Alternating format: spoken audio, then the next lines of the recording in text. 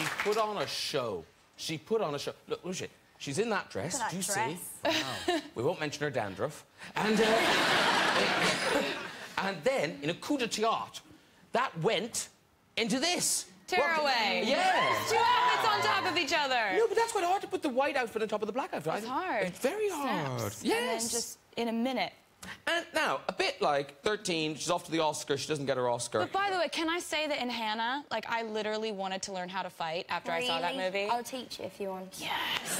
Good, Good. I'm glad you And you liked it. carried that whole movie. It was like just you in so much of the movie. Aw. It's fantastic. Thanks. Yeah. It's a bit of a love-in. Come and sit beside me. Because Taylor and Richard, you read at the Golden Globes. We did. We actually sat next to each other. Oh, how nice. It's very nice. Yeah. She said, "Why are you here?" And it's just one of those times that you just... Actually, I'm nominated. Oh, really? For what? Best actor in a movie. Yeah, no, that was... I really put my foot in my mouth in that one. And then, you know... But then I was absolutely freaked out because I met your wife, Carrie, who... And I said, "It's so good to see you again." And she's like... In her head, I know she's going, "Never met this girl before." But it's because she was, like, my favorite assistant district attorney on Law & Order. And so I literally see her every week. She doesn't know it. Yeah. It was a good night for me. I was really on. Listen, you've had a fantastic couple of years. Yeah. Iron Man, of course. Look at that. And I read in an interview something with Gwyneth Paltrow, and she wasn't sure about doing Iron Man. And apparently you phoned her to talk her into it. Do you know this story? Yes. If the only thing I'm better at than occasionally acting is convincing people to come do movies with me that they don't know if they should do or not. But I liked your reason. You said, didn't you say to her, "Wouldn't you like to be in a film that people see?" Yeah.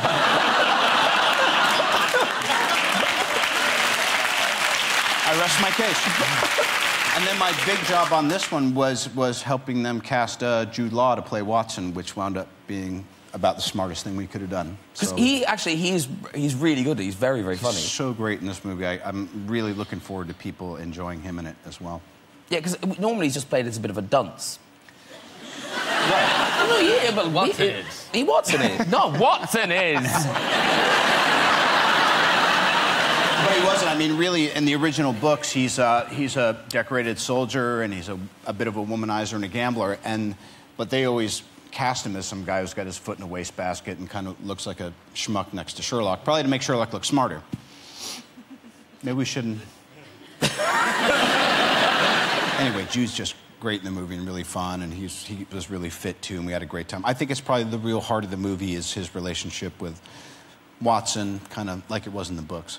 And it's sort of sweet how jealous you are of the wife, or the fiancée. I'm feeling kind of sweet right now. Aww. Yeah, I got a nice feeling. Good. Yeah. You should. How do you feel when people talk about their feelings in England? Is that all right? Here, it's a safe place. Thank you. Another thing, because I know I'm going to get this wrong a lot. Charlize Theron. No, I was back there freaking out. You're like the first person who said it perfectly. Really? Yes. I'll stop now. I won't say it again. Amazing. 15 years, and then you came along. Yeah, all changes here. Now, by the way, you guys, do you know each other outside of being back there or on a sofa? I know John. And I don't know Steve. Because I've seen him on the telly. You know that's not real. I know. Now, it is Jubilee weekend.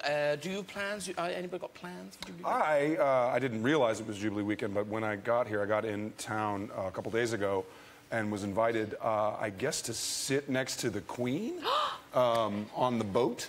No, going you're down joking. That's amazing. Yeah. No, which you're was joking. Sort of I'm not going to do it. I don't know her. It's 4 hours. It's a long thing, and what are we going to talk about? I don't own crowns or tiaras or... No, I don't know if you're joking or not. Are you joking? Oh, no, I'm completely joking. Yeah, oh. He has been invited on the boat. I'm really confused now. Are you being invited on the boat? No. Well, no. Did you lie to him as well? Lie to me as well. Yes. John. It's a great story. It really is. I didn't even know there was going to be a boat. least you were thinking, how did I get invited? Do they know I have an Oscar? Do they not know? It's just another thing you don't have in common with the Queen. Now, Charlize Theron. Now, we're delighted you're here for all sorts of reasons. I'm so happy to be. I'm a huge fan. Thank you.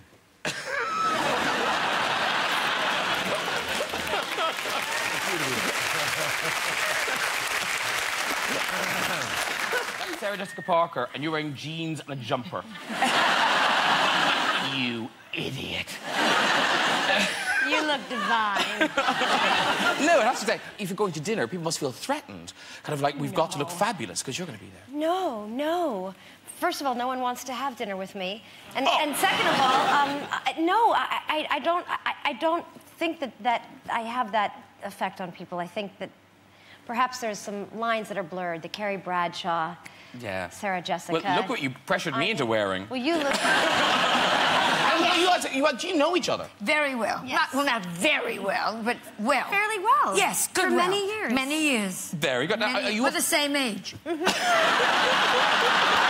before and she's after. It's amazing.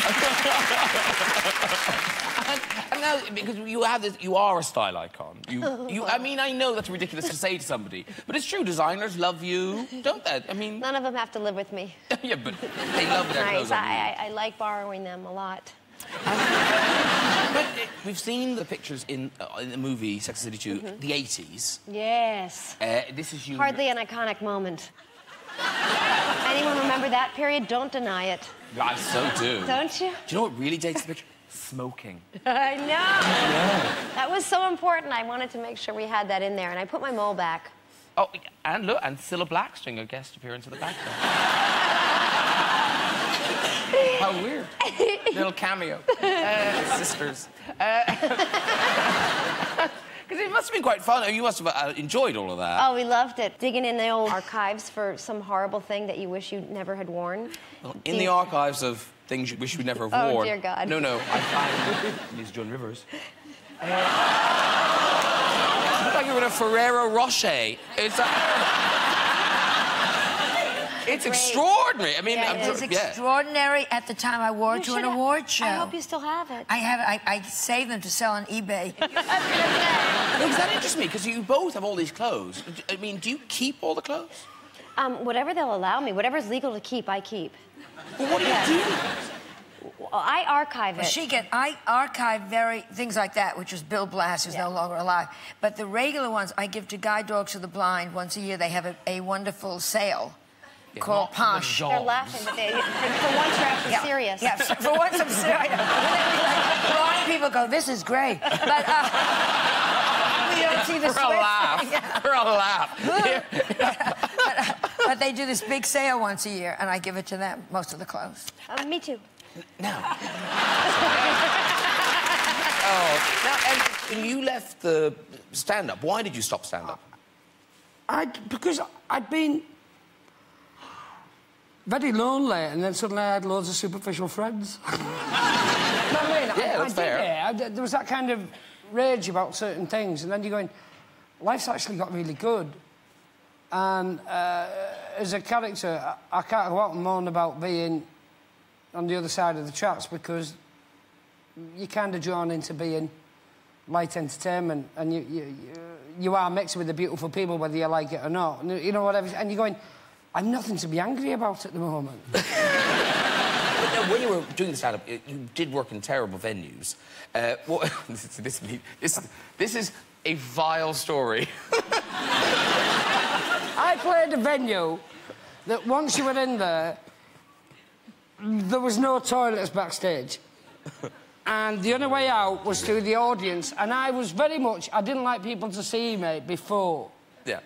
And kind of being in character was hunched over a bottle of vodka. And you're going, I needed the loo. And I really need the loo. And I didn't want to break the show, because, you know, it's Edinburgh. You've got the 1 hour. There's no way of taking a break. And it was a good show. I wasn't panning it out. And the only thing in the dressing room was a Pringles box. The longer one. Oh, not the mini one. I'm not...